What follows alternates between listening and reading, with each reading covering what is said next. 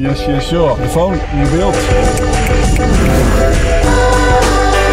A new week, a new vlog. It's been a good week last week.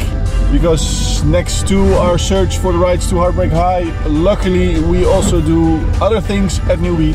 Last week we were able to announce that we sold our comedy series Tone to Netflix worldwide. It's going to be a Netflix original series outside of the Netherlands, and therefore very happy it's going to be a worldwide series now and that everybody's going to see it. I will talk about that later. We wrapped shooting of Fit Girls, a new web series for the NPO. The shooting started off Misfit Poland in Poland, and they launched their teaser campaign that's part of the format Bible. It's actually going very well in Poland. They already have over 60k followers on the YouTube channel and over 65k on Instagram, which is insane in a week or so. So very looking forward to the results of that. Yeah, our second film, Elvie's World, So Ibiza, has entered the Dutch Netflix also since last Sunday. And we have the kickoff of a new kids film, and it's actually our 5th cinema film in 2 years. And of course, last but not least, Laura Venema, previously RTL, started as a creative director at NewBe since last week. Very happy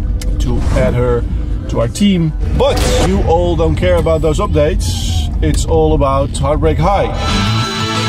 Good news, I'm in Weesp right now and heading to Londen. En doen we nu zo'n snatch montage. Londen, ik schiet wel wat dingetjes.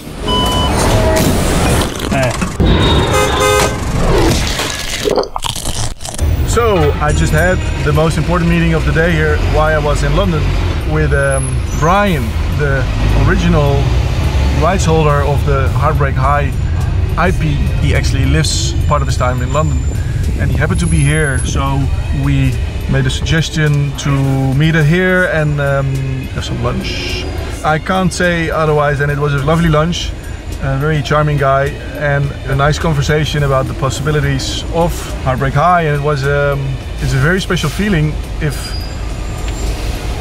you are in front of the possibility of doing something new creatively with your childhood heritage or your childhood memory.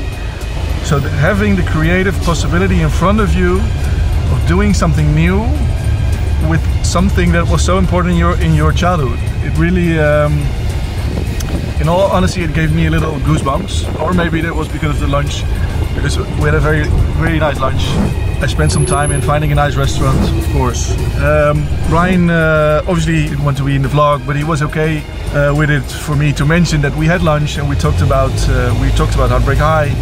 I didn't realize, but the original Heartbreak High series was based upon a film. I knew that, but the original film was based upon a theater play. So first was a theater play, then a film, then a series.